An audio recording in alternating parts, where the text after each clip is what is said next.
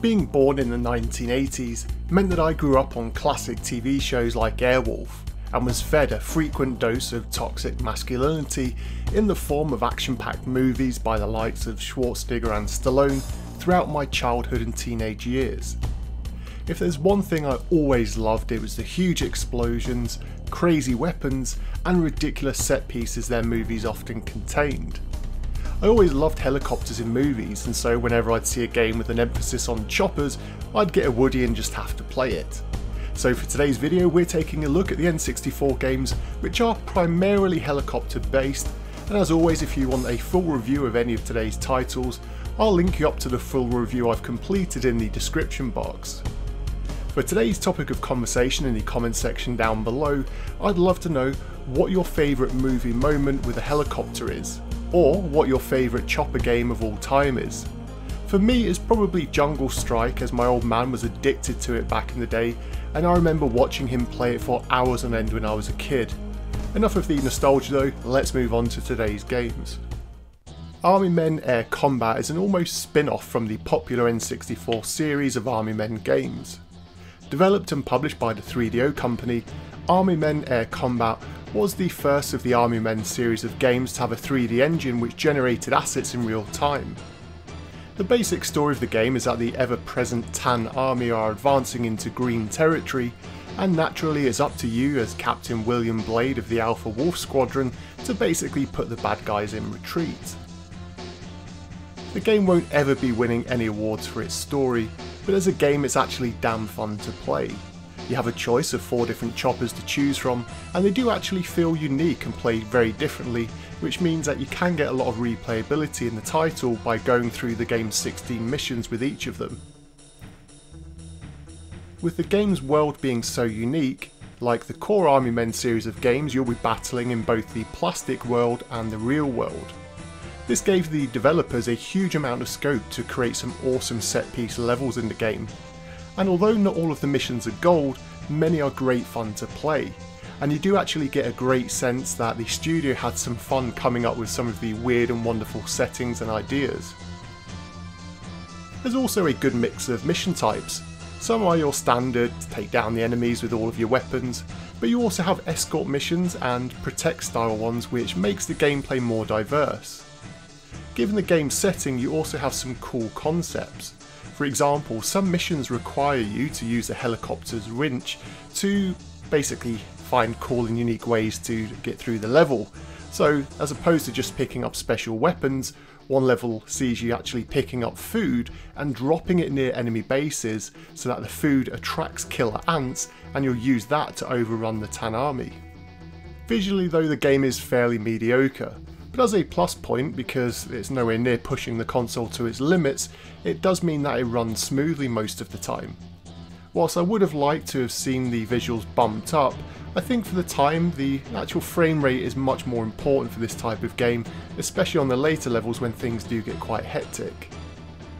The game's audio is also fine, and to be honest it's pretty much on par with the rest of the 3DO company's games on Nintendo 64. You get grungy style rock music, voice samples and effects, all of which are low sample rate and sound especially gritty.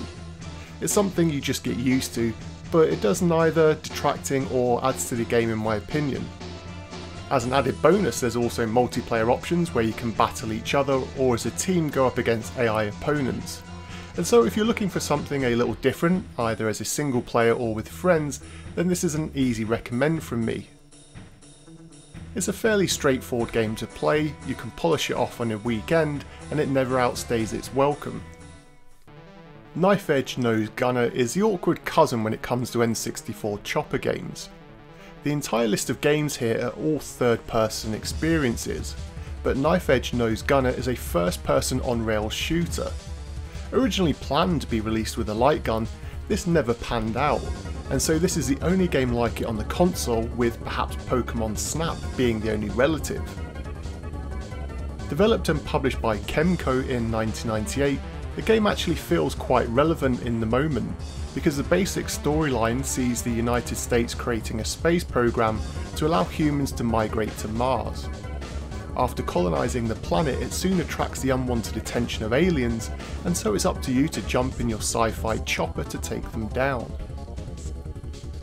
Interestingly, whilst the game never did get the promised light gun attachment, it is a 4-player experience, and so you can play on screen with different reticle colours to really help you play the game, and also there's both primary and secondary weapons, and as you're going to be playing this you'll also be given hints by the commander who's back at base. What makes the game so weird is that whilst you move on a predetermined path, you do have some degree of movement as you can press the C buttons to move your craft slightly in each direction. You use this in game to dodge incoming attacks, so it does come in handy, but as a whole it's pretty much a fixed path game which requires quick reflex action. Like many of Kemco's other titles of the time, it's not a AAA experience. It received 22 out of 40 from Famitsu in Japan on its release, and the Western reviewers were pretty much in agreement. The graphics are blurry, the sounds are muffled, and the gameplay gets quite repetitive early on. With a light gun, the game would have been more enjoyable, but if you like playing games like House of the Dead with a controller, then you'd probably enjoy this game. But for everybody else, it's likely to be a play once and be done experience. Perhaps maybe even pushing to play it for a second time with friends, but it's not a game that you're going to be coming back to again and again. Nuclear Strike, like the name suggests, is an entry into the 90s classic series of strike games, and in my humble opinion, it's the best of the series. Strangely, I owned and completed this game on the PlayStation 1 back in 1997, and I vividly remember my dad picking it up day one because he'd been such a huge fan of the Strike series on the Sega Mega Drive, and that he was really excited to see this title and to see how it would play. Now, nobody ever expected an N64 port to arrive, especially 2 to 3 years later depending on your region, but I think it's fair to say this one was worth the wait.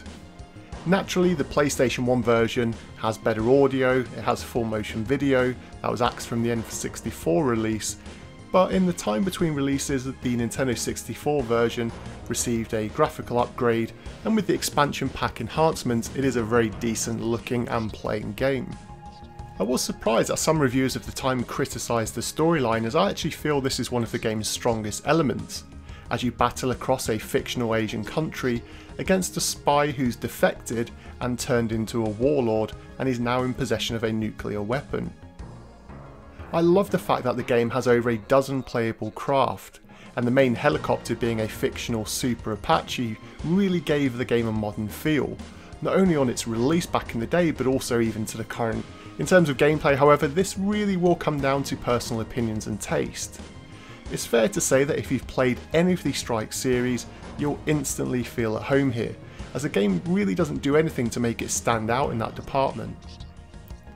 Another department which stood out for me though was the game's audio, which does have a great level of polish to it.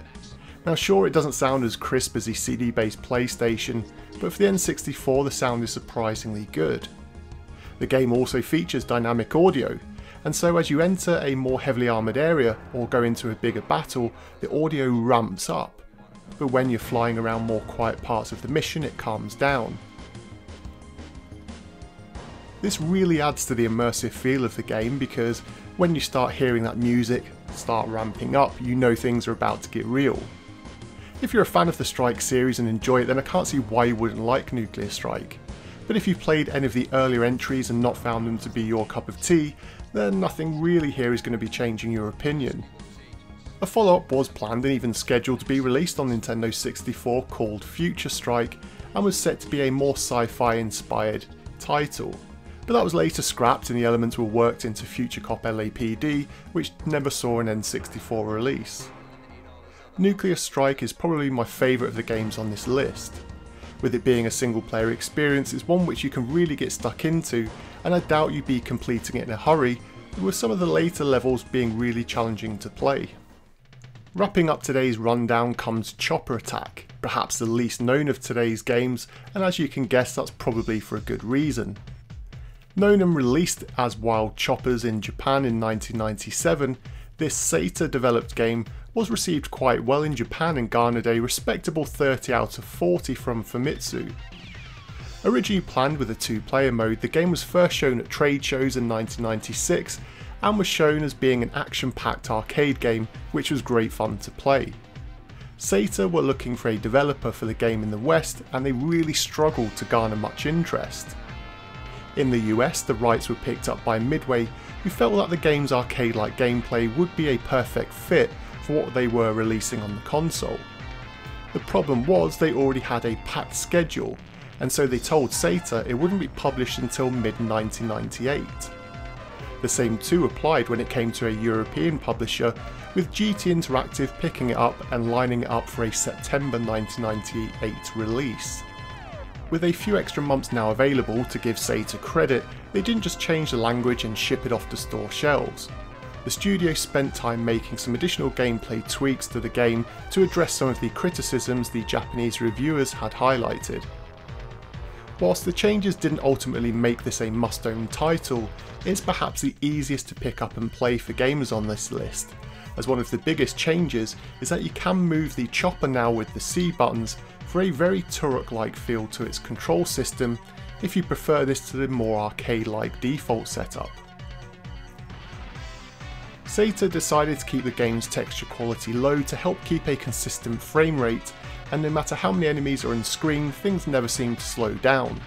But the overall frame rate in the game is low anyway, and so you get more of a sense of action than speed with this one.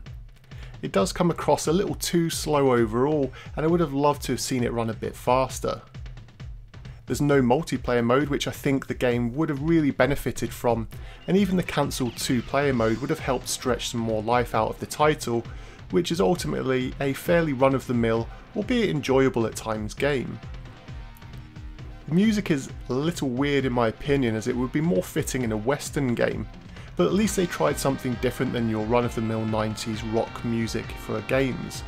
I also quite like the CHOPPA designs, and like Army Men Air Combat, they do all feel unique to play and all have different styles.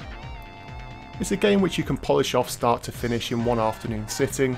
There's a tutorial mode to help you get to grips with the game and its controls, and it doesn't throw anything expected at you when playing.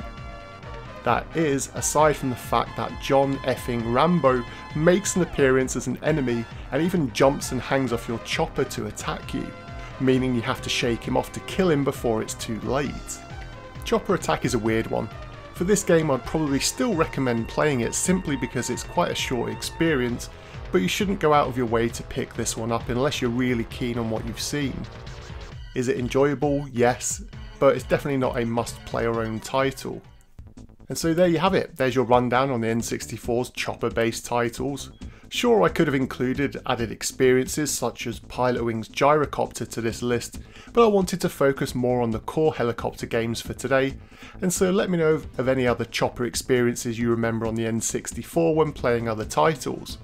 As always, thanks for watching, and until next time.